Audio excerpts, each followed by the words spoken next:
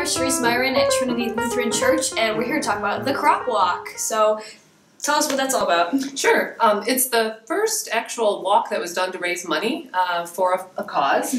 So back in the 1960s is when it got started. This one here that we're hosting at Trinity Lutheran has been hosted in Clawson. Now this will be our third year, but it's the 28th year overall for this particular walk.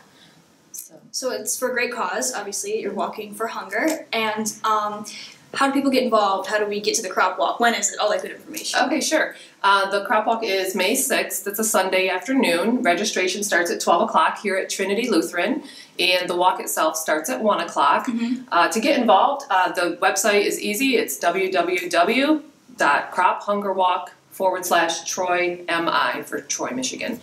That's where it originated, so that's why it's Troy. And so if you go right to that website, you can sign up and create a team. You can sign up as an individual walker to raise funds, or you could sponsor a walker there too.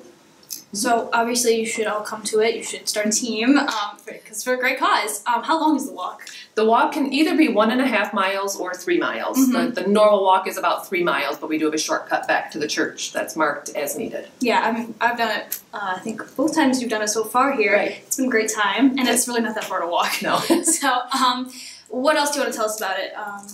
There are ways that if you can't walk, or maybe if you own a business here in Clawson or Troy or Royal Oak close by, where we do a fun gathering after the walk. So a big reception, free food, we give away prizes and raffles and things like that. So we always like our business partners here in Clawson to come out, and we've had great participation from a lot of them, donating food, donating raffles, coupons, things like that. So it really makes it a fun event. Right, and it's kind of a party afterwards, so you get to walk and then you get to have fun.